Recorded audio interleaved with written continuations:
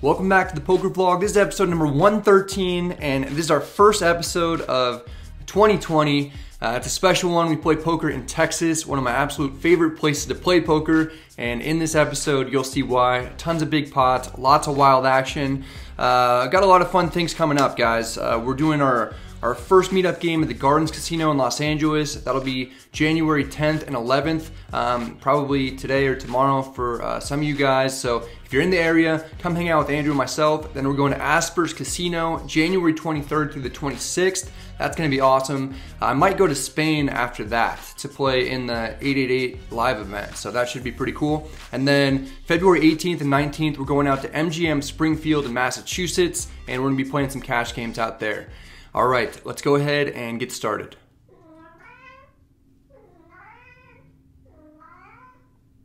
Okay. We're back in Houston for the last meetup game of 2019. We roll up to the Paramount Social Club. They've got it all here, including chess, pinball machines, pool, foosball, meetup game fuel, and a big group of people who are about to get collectively wrecked. We're playing 1-3 tonight, but this isn't your average 1-3 game. This is Texas Hold'em. It's special. I buy in for 600, which is the max to start. Once the game begins, you can match the largest stack up to 1,000. I take my seat, and the very first hand of the session, I pick up pocket sevens in the hijack. Under the gun +1 opens to 15. The middle position player calls. I call. The big blind raises to 65. It's a small 3-bet considering how many players are in the hand and the fact that the 3-better's out of position. Under the gun +1 folds. The middle position player calls. I call for 50 more because it seems like a lot more fun than folding. We're going 3 ways to the flop. It's 9-7-5 rainbow. We've got middle set in position. This is usually a good situation to be in. The big blind checks. That's not what I wanted to see. The middle position player checks as well. Also not what I was hoping for. I make a small bet at 80 to induce a call or a shove. Both players fold. It's not too often that I make a set right off the bat. I go ahead and show. Later I'm dealt pocket 8s in middle position, under the gun limps in, under the gun +1 calls, I raise to 20. The cutoff calls, the limpers both call, we go 4 ways to the flop, it's 9-7-5 rainbow again, we have second pair with the gutter. It checks to me, I take a stab at it with my combo draw and bet 55. All 3 opponents fold, it's a good outcome, we win it. This one is a $10 double board bomb pot, we're dealt 10-7 offsuit under the gun +2, the dealer puts out the first flop, it's 8-8 deuce with 2 hearts, not a lot of help for us. The second flop is much better. It's 10-10-8 with 2 clubs. We have trips on the bottom. Checks to me, I bet 50. That doesn't get as many folds as I would have liked. The cutoff calls, the button calls, so does the small blind. There are 4 of us still in it. The first turn is the 6 of hearts. The flush draw gets there. It's not the worst card in the world because I pick up a gutter and a flush draw myself. The second turn is the 3 of spades. It's essentially a blank. The small blind checks, I bet 100. The cutoff calls again. Button folds, small blind tossed in some calling chips, 3 of us see the river cards, the top one is the 4 of spades, the bottom one is another 3, giving us a boat, small blind checks, neither of the opponents have much money left, I jam, thinking if I get called, I'm going to be chopping it, but maybe there's some chance I can get a better hand on the top board to fold. The cutoff calls for less, he has about 225 in his stack, small blind folds, I show the 10-7, hoping that I'm up against 10-3, 10-5, a flush, or an 8. Nope. The opponent has Jack 10, he wins 3/4 of the pot, he takes the first board outright, but luckily chopped the second. That's not a fun hand. After being up a few hundred initially, I'm now down 100 on the night. The good news is that I switched tables where there are much larger stacks, so I'm able to add on to get my chip count up to 1,000. We play another double board bomb pot, this one's 8-handed, and I pick up Queen Jack offsuit under the gun. The first flop is Jack Jack 3 rainbow, we have trips with a good kicker for a bomb pot. The second flop is Ace 9 6 rainbow. Nothing on there except a backdoor straight draw. Small blind leads for 50. If he has a smaller jack, that'd be amazing. I raise to 125. The small blind calls the raise. We're heads up. The first turn is an ace. The second turn is a king, giving me a draw to the nuts. Small blind checks. It's tough for me to see how much he has left. I ask him to please stop Alec Torelliing it. He's a good guy and moves his big chips out front. He has about 750 total. I'm looking to play for it all. I bet 300. Small blind announces that he's all in. I call, this has become a big pot quickly. I figure that I may be up against an ace and could be chopping. The first river is a good one, it's a queen, giving us a boat. The second river is a deuce. We only have queen high on that board. We're probably only getting half of this. Small blind jammed on me, so he has to show first. He turns over Jack 8 of spades. We have him beat on the top board and the bottom board. It's a similar situation as the previous hand when we lost 3/4 with 10-7, except this time we win the whole thing and it's a much bigger pot. I added on at a great time to fully capitalize on a cooler situation. Next we're dealt pocket jiggities in the small blind. There's a button straddle. I'm first to act and raised to 20. The big blind calls, the button calls, 3 of us see the flop. The dealer puts out 6-6-4 with 2 hearts. That isn't bad. I bet 30. Both opponents call. I'm a little concerned now. The turn is a 7. Some straights get there. I could also be up against a 6 or someone holding pocket 7s. There's no way for me to know for sure if I'm in the lead or not yet. I bet 75, planning to fold if I get raised. The big blind wants it to be more. He bumps it up to 225. That's not good. The button cold calls the raise. Things are getting worse. Cold calling raises signifies a ton of strength. There's very little chance that I'm ahead. I have no interest in getting jiggy with it anymore. I fold. The river is a 3. Big blind bets 200. The button shoves for about 160 more. The big blind calls. The button wins it with pocket 7s. He turned a boat. The big blind shows that he flopped trip 6s, then tossed his cards into the muck. Both players had monsters. It's double board bomb pot time again. We look down and see pocket deuces in the hijack. The dealer puts out Jack 10-7 rainbow on the first board. That's an ugly one for us. The second board is 8-4 deuce, giving us bottom set. Checks to me. I bet 75. Small blind calls, giving himself an opportunity to lose lots of money on the vlog.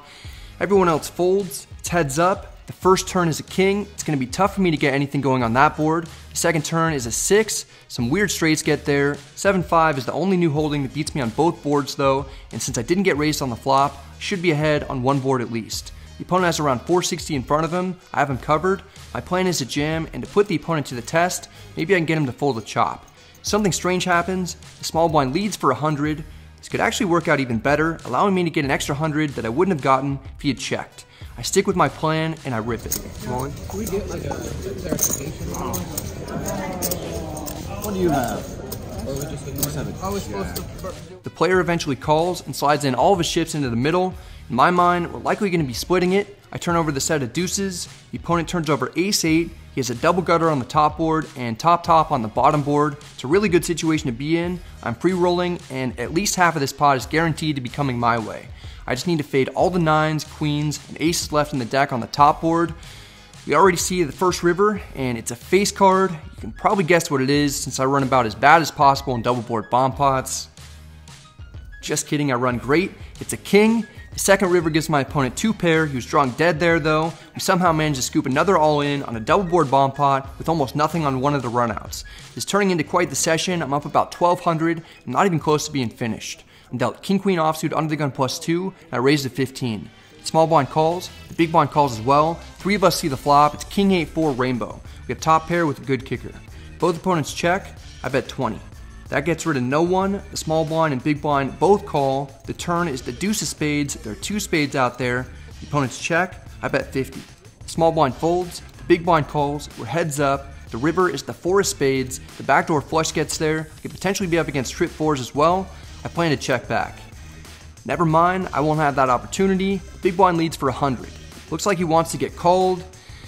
I don't know where I'm at. I just can't fold. After hearing he has a king, I turn over my cards first, since I have the second best king, and I figured that I would have gotten 3-bet pre-flop if he had ace-king. The opponent sees I have the best hand and he mucks. It's not a huge pot. It's nice that these type of hands are now going my way, whereas several months earlier, I was on the opposite end a lot of the time. It appears that things have turned around. Next we get into another interesting situation with ace-king offsuit on the button. Middle position player limps in for 3. The hijack raises to 23. I hadn't seen this particular player raise once pre-flop. He's doing it here to nearly 8 big blinds after someone has limped in. He's setting off alarm bells. Against someone else, I'd 3-bet. In this instance, I flat. The limper folds. It's heads up. The flop comes ace-8-6 with 2 clubs. It's a dream flop. We have top pair, top kicker, and a backdoor flush draw. The hijack checks. I'm almost certainly in the lead. You probably only get 2 streets of value at most from a hand like queens or jacks. There are very few turns that I won't like. For that reason, I check back purely for deception. The turn is the queen of spades. This is perhaps the worst card in the deck. Of the hands that I think my opponent could potentially have, I'm currently losing to ace, queen, and queens with a tiny chance I'm up against aces as well. I probably can't get paid by anything worse than what I have. What makes the situation even more scary is that the opponent leads for 25. I don't see any reason to raise. I call. The river is the 6 of clubs. The ace and king of clubs are accounted for. Never thought I had to be worried about the club draw getting there. The opponent bets 40 though. I call. The player has pocket kings. That's about the only hand that we could beat. Our read pre-flop was correct, that the player was very strong. Free 3-bet and got it all in with him, and we would have won a big one. Can't dwell on that too much since it would have meant getting it in bad. We take a different approach and probably win close to the maximum with the line that we took post-flop. The last table of the night, I'm dealt ace queen of diamonds under the gun +1, under the gun limps in, I raised to 15. Under the gun +2 calls, the small blind calls, and the limper calls as well. We go 4 ways to the flop, comes 10-5-4 with 2 diamonds. We have the nut flush draw, 2 overs, and a backdoor straight draw. Small blind and under the gun players both check. If this were heads up, then I'd bet it. Since we're multi-way, I go ahead and check. It's tough to get through 3 players on a board that typically isn't going to connect well with my under the gun +1 pre-flop raising range. Also, this check is a bit for deception. My opponents may not expect me to check the nut flush draw, so if I hit, it could be easier for me to get called lighter down the road. Under the gun +2 checks back. The turn is a queen. We improve the top pair and top kicker. Small blind checks. Under the gun bets 16. This is obviously very small. I doubt that he would have bet that amount on a draw heavy board with multiple opponents if he had a hand that was stronger than mine. I put in a raise to 50. Under the gun +2 folds. The small blind calls. This is interesting. He probably has some sort of draw himself. The action's back on the under the gun player. He jams for 245 total. My initial read on the situation was that under the gun couldn't have been that strong once he bet 16. I'm still not totally convinced that he is. Either way, I've got a lot going for my hand if for some reason I'm not already best. I'm certainly going to stick around. There's no need for me to re-raise to isolate. I call the 245, hoping the small blind may call as well with a worse flush draw.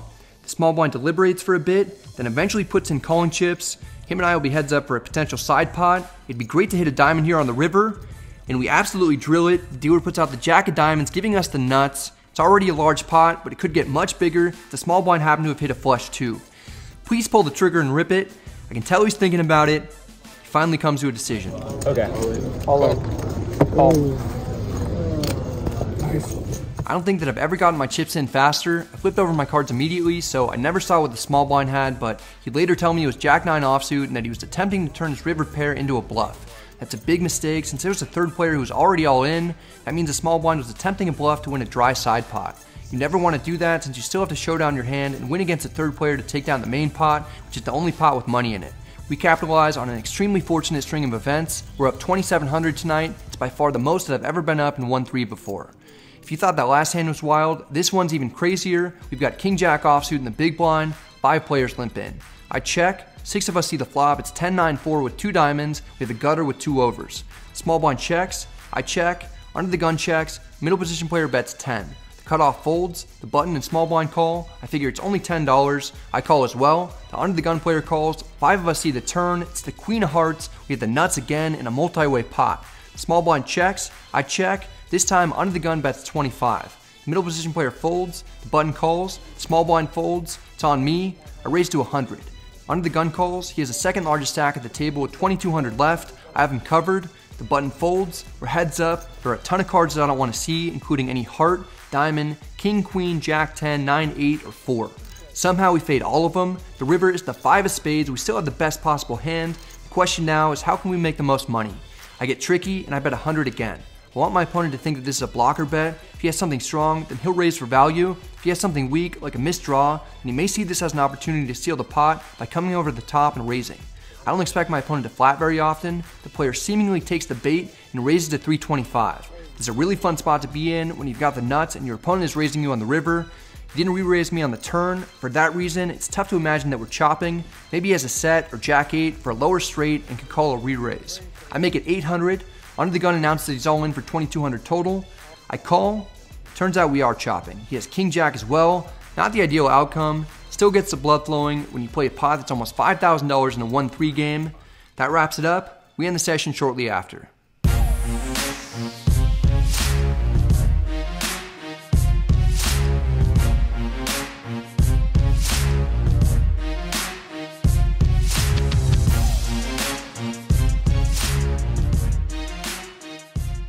Awesome session. It was another fun one.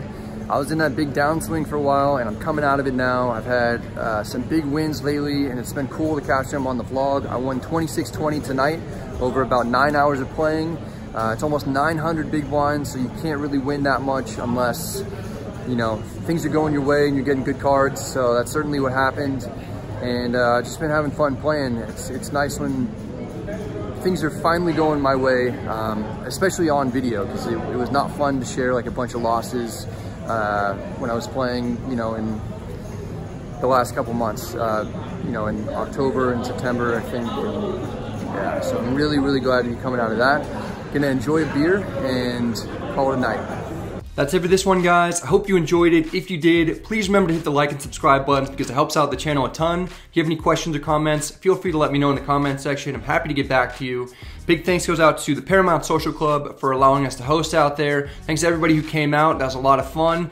I'm planning on putting out a video at some point going over my stats for 2019. It was a rough year, probably my worst or second worst year playing poker professionally. A lot of factors went into it being that way, but probably the biggest one being that traveling a lot, never really being on a routine, and just I had my biggest downswing of all time in cash. So not fun, but as you saw in this video, I was coming out of it towards the end. I actually finished the year really strong, which was great. I needed it.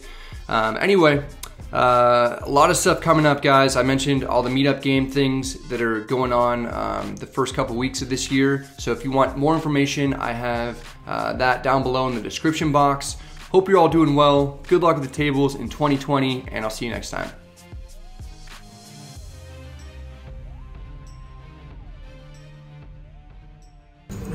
Oh yeah, this is cool.